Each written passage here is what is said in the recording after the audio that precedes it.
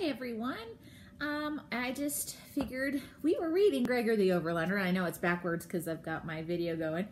But now that we're not in school together, you might still want to be knowing what's going on in our story. So what I've decided to do is I'm going to be reading one chapter and posting it. So if you want to still listen to Gregor the Overlander, you can. We were on, let's see, what chapter? We were on chapter 7. So I'm going to go ahead and go back to the beginning of that chapter, and I'm just going to read this chapter aloud to you. So it is going to be a little bit of a rewind because it's been a while since we've heard the story, but I'll be reading each chapter to you. So this is chapter 7. The darkness pressed down on Gregor's eyes until he felt it had physical weight, like water. He'd never been completely without light before. At home, street lights, car headlights, and the occasional flashing fire truck shone in the tiny window of his bedroom. Here, once he'd blown out the oil lamp, it was as if he'd lost the sense of sight entirely. He had been tempted to relight the lamp. Meredith had told him that torches burned all night along in the corridors outside his room, and he could rekindle the flame there. But he wanted to save the oil. He'd be lost without it if once he got out of Regalia. Boots made a snuffling sound and pressed her back deeper into his side. His arm tightened around her. Servants had prepared separate beds for them, but Boots had climbed right in with Gregor. It hadn't been hard to get the Underlanders to excuse them for bed. Everyone could see Boots could barely keep her eyes open, and he must have looked pretty ragged himself. He wasn't.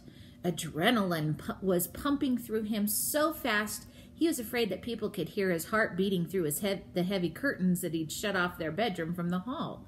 The last thing he could do was sleep. They had been invited to bathe again before bed. It was something of a necessity for Boots, who had, in addition to stew, conditioned her curls with some kind of pudding. Gregor hadn't objected either. The water gave him a quiet place to think about his escape plan. It also gave him a chance to ask Dulcet about the water system in the palace without seeming suspicious. "How do you guys have hot and cold running water?" he asked.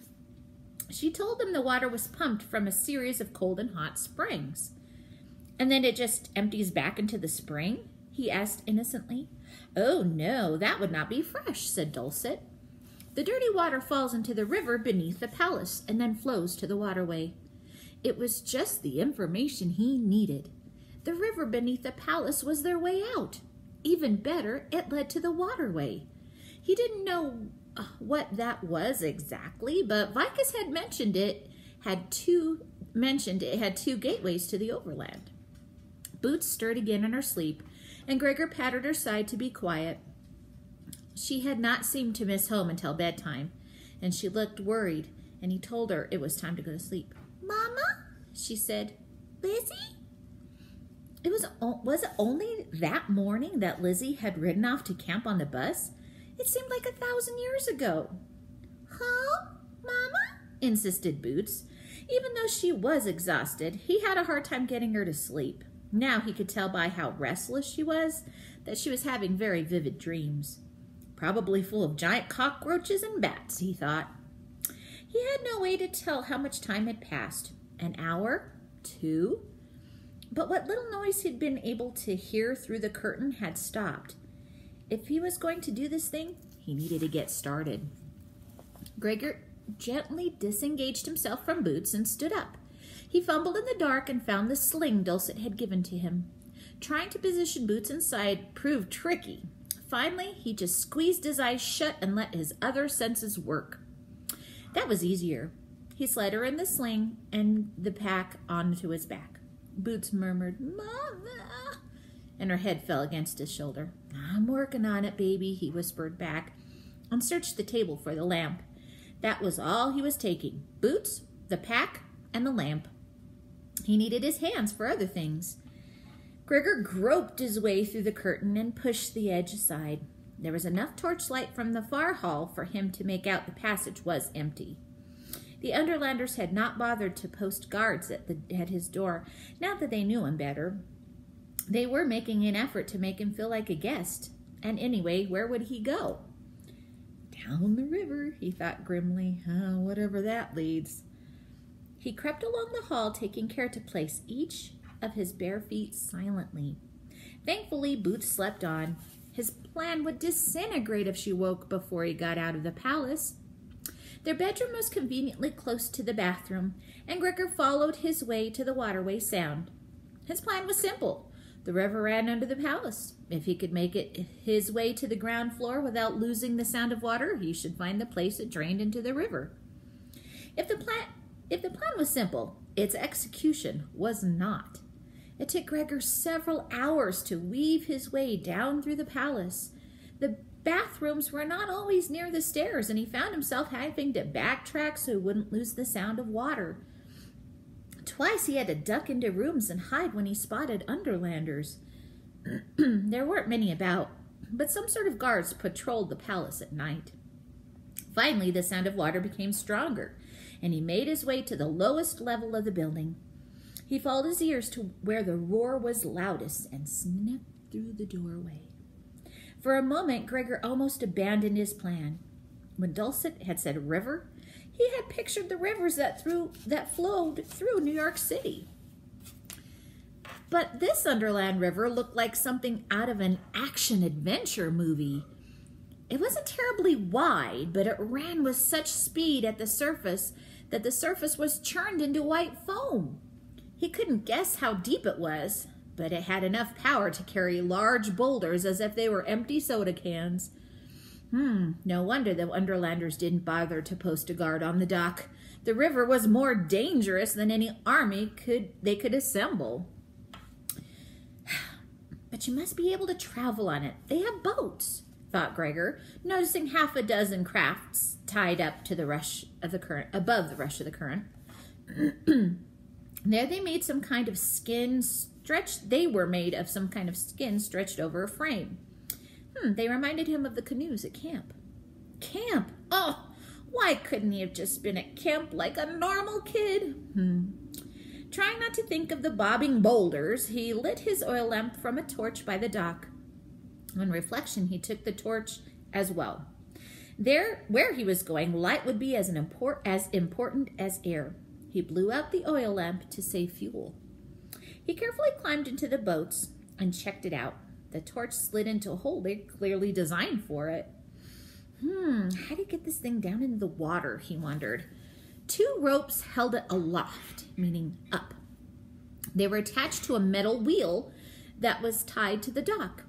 Well, here goes nothing, Gregor said, and he gave the wheel a yank.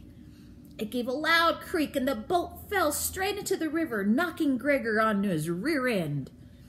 The current swept up the boat like it was a dried leaf. Gregor grasped the sides and hung on as they shot into the darkness. Hearing voices, he managed to look back to the dock for just a moment. 2 Underlanders were screaming something after him. The river curved and they vanished from sight. Would they come after him? Of course they would come after him, but he had a head start. How far was it to the waterway? What was the waterway? And once he got there, what would he do next? Gregor would have been more concerned about these questions. He wasn't trying so hard to stay alive. Along with the boulders, he had to dodge the jagged black rocks that jutted out of the water. He found an oar lying on the bottom of the boat and used it to deflect the canoe off the rocks. The temperature of the Underland had felt comfortably cool since he had arrived, especially after the 90-degree heat of his apartment. But the cold wind whipped off the water gave him goosebumps. Gregor! He thought he heard someone call his name. Was it his imagination or... No, there it was again. The Underlanders must be closing in on him. The river swerved and suddenly he could see a little better. A long cavern lined with crystals shimmered around him, reflecting back his torchlight. Gregor made out a glittering beach flanking one side of the river up ahead. a tunnel from the beach into the dark. On impulse, Gregor pushed off a rock and pointed the canoe toward the beach. He paddled desperately with the oar for the shore. Staying on the river was of no use. The Underlanders were breathing down his neck. Maybe he had time to pull up on the beach and hide in a tunnel. After they'd passed by, he could wait a few hours and then try the river again. The canoe slammed into the beach. Gregor caught himself just before his face hit the bottom boat. Boots jerked, partly awake, and cried a little, but he soothed her back to sleep with his voice as he struggled to pull his craft across the sand with one hand while carrying the torch with the other. "It's okay, Boots. Shh, go back to sleep." "Hi, Bat," she muttered, and her head plopped back down on his shoulder. Gregor heard his name in the distance and sped up. He had just reached the mouth of the tunnel when he ran head first into something warm and fuzzy. Startled, he staggered back a few paces, dropping the torch. The something stepped out into the dim light. Gregor's knees turned to jelly, and he sunk slowly into the sand. The face of a monstrous rat broke into a smile. That's chapter 7. I'll see you for chapter 8.